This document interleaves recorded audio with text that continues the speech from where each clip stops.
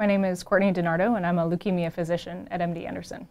In the Department of Leukemia, I focus primarily on myeloid disorders, so MDS and AML in particular, as well as a kind of a unique clinic that I put together, which is hereditary heme malignancies, so patients with a kind of a family history of blood cancers or for some reason a suspicion that they may have some sort of hereditary cancer syndrome. Growing up, I always really liked kind of biology and science and knew I was going into medicine. And several different family members and friends were affected with blood cancers in particular.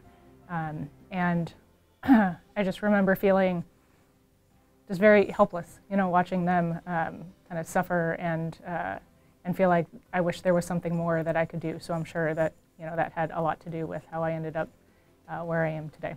I think the thing I enjoy the most about treating patients here is just the relationships I've been able to form with my patients. I think the clinic teams that we have here are really unique, and we enjoy learning about our patients, you know, not only their leukemia, but about kind of who they are and who their family is, and we've been able to create some really fantastic, you know, friendships with our patients, and so that's definitely been something that is unique to MD Anderson, I think, and it's been a really special thing for me.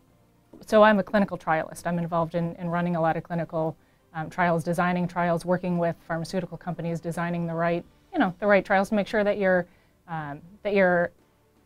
asking the right question and being able to answer the question you're asking with the trial that you're designing. And so that's just something that is MD Anderson.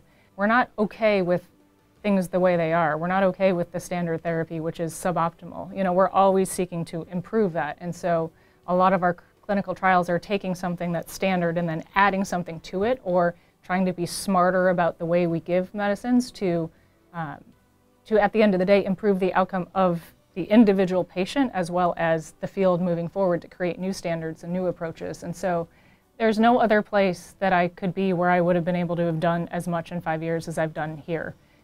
My name is Courtney DiNardo, and I am making cancer history.